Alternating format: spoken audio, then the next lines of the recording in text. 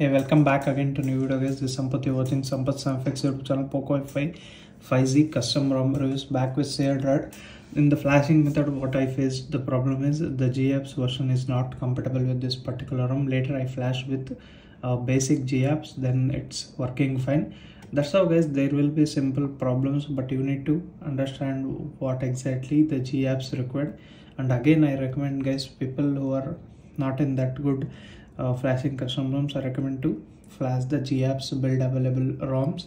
I also recommend the developer to give both the builds, the vanilla build and GApps builds, hence the problem will not get done next time. Anyhow, that's the thing what I faced. Android version is 14 here again. Crdroid version 10.2, February 5, 2024. Vendor security patch level is also February 5, 2024. Kernel user is 5.10.209. No 912 NARSIL kernel. Build date is February 18. Latest build available for this Poco F5 5G guys. Dialer again, due to that NikGapps, I got this basic GApps. I got this dialer. Usually for Crdroid there will be a different dialer guys. That's replaced with this one. And camera application, here you get this one, as you can see, the hyperOS camera in the video 4K. Let me go into 4K, and 60 fps options are given here. In the photo mode you get all these options, yes, and more, you get all these effects and stickers here which are working fine, no problem regarding that. This is typical home scan. These are the quick settings toggles. In the edit section there are plenty actually. NFC is there, location and dark theme, extra dim I don't want right now. Sync option is there. Yeah, you need to drag and add here. This thing should change in Android 15. We'll speak about that in some other video. Dolby Atmos Xiaomi parts are given here. FPS info is also given. I will enable that in order to show how the adaptive refresh rate is working fine in this particular ROM. Let me show that also. Yeah, let's go back here and turn off this. Yeah, Dolby Atmos is required. Location, turn it off, and yeah, FPS information, turned it on. Now you guys can see here real-time FPS count on the left left top corner. Anyhow, and this the settings will close here. Yeah, now we'll see some results what I got here. It was interesting. 1507 is a single score, 4427 is a multi-score what I got. Links 5.10.209, no 912 NARSIL kernel. This is the version information. This is the read write speed test with graphical and with numericals, and this is the DRM information. You get Dolby Vision here. No need to worry watching OTT applications, L1 certified, and this is the internet connection speed via Wi-Fi, and this is with 5G. And this is the CTS profile match getting passed, but Play Store is not certified. What kind of bug? I don't know. And this is the score what I got. 10,84,329 is the score. Temperature is actually, it was down by 1.9 degrees Celsius and 4% of battery has been dropped. And charging rapidly support is there. Gradually it will increase the wattage here, but it is there.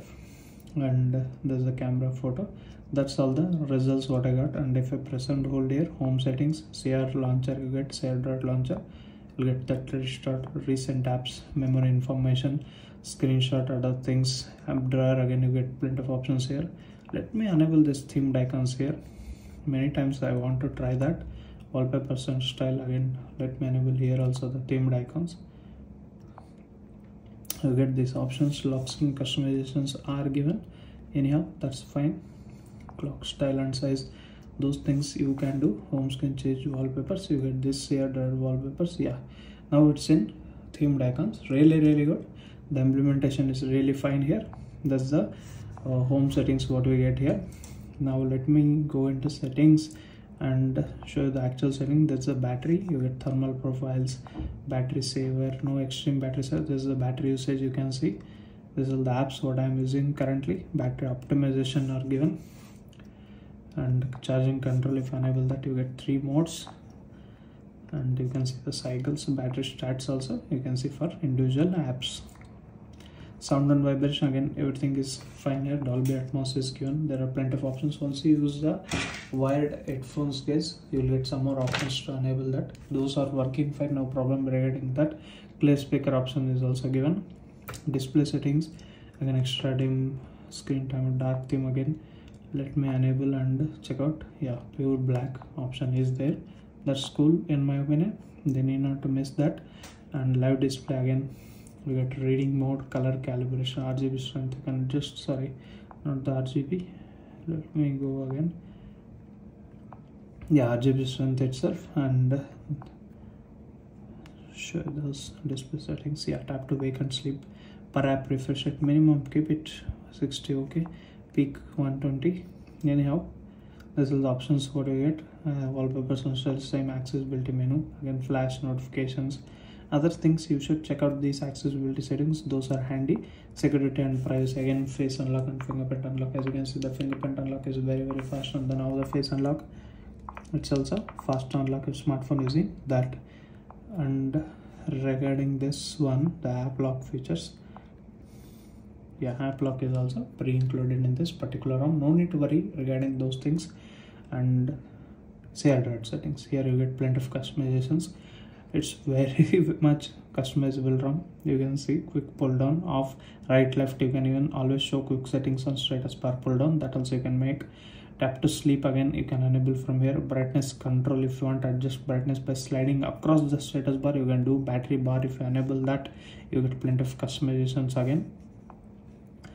And battery percentage, battery style, you get similar here. Logo style, again you get plenty of options. I kept CRDroid here. You can position them, colored icons and media projection, privacy. Other things you can check out here. Just enable, you get those options. Status bar icons, enable or disable from here. Quick settings, header image. If you want a header image, let me choose something dark enough. Yeah, this is a dark one. You guys can see now the header image has been changed here. You can actually customize them. For example, this one, as you can see, that's the customizable guys, header image. And select local image. You can even select your own image. Show on landscape, you can do that. Padding, you can do height and opacity also. You can adjust again battery style, percentage, hide keywords on screen, secure lock screen, that you can do. Dual toned theme, background colors, if you want you can adjust the opacity of background footer. When to show, position, haptic feedback, and auto brightness, icon, keyword style, keyword panel style you can change actually, keyword style, and other things you can check out here. If I again go to lock screen, there are plenty of customizations. Media cover art is given, battery info, weather settings. You can, once you enable that, you get all these options again. These are some gesture shortcuts. Navigation, again you get all these options here. Buttons, you get all these options. User interface, again you get plenty of options here too. Ambient display, if you want to disable, you can disable. Notification, sound, miscellaneous settings you get. However, it is 90 FPS supported for Poco F, but here you get option. Unlimited photo storage in Google Photos, swipe to 3-finger screenshot is also given. This is about CRDroid. We'll come back here into system, into the gestures, into gesture navigation. You can see adjust the pill length and radius, that's also there here. This all the customizable here. CRDroid, it's very smooth and responsive guys. Not as smooth as a superior OS. There will be a difference between each and every ROM guys. Definitely I will tell that in any of the video, but this is a different experience here. You get something customizable, but it's not up to the level of some other ROMs. But still, if you are in CRDroid kind of things, you can definitely use this ROM. We'll see the BGMI gameplay and end of this video guys.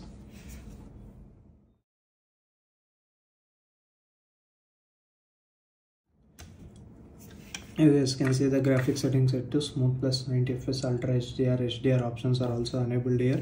No need to worry regarding that. You can also see the real-time FPS count here. I hope you guys can see. Again guys, don't just judge the complete gameplay here. It's just a idea you get in this particular ROM. It's definitely, if I am in Conqueror or Ace, the difficulty level is next level. Those things makes difference. Definitely I do understand that. Even in classic matches,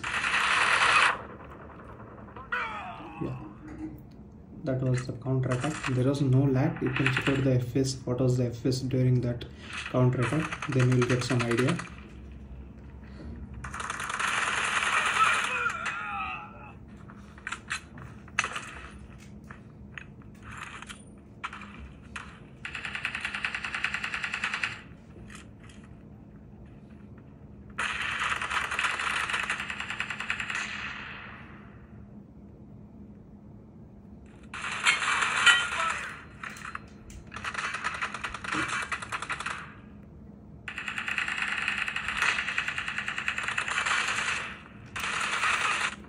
Yeah, that was very close. I will come back here.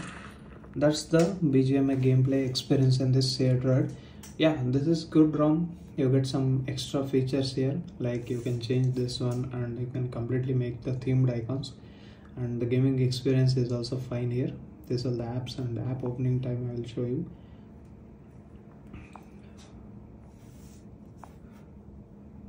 This is how the recent apps are. The vibration haptic feedback strength is also fine. The stereo speaker separation and their volume is good. You get the direct sound settings. You can even utilize the Dolby Atmos here.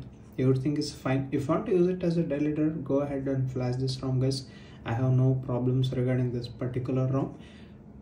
That's the review of this Crdroid for Poco Fi of the Redmi Note 12 Turbo. If you have any specific questions regarding this particular ROM, comment down in the comment section, guys. We'll be meeting you with another interesting video. Until that, keep smiling. Bye bye for now.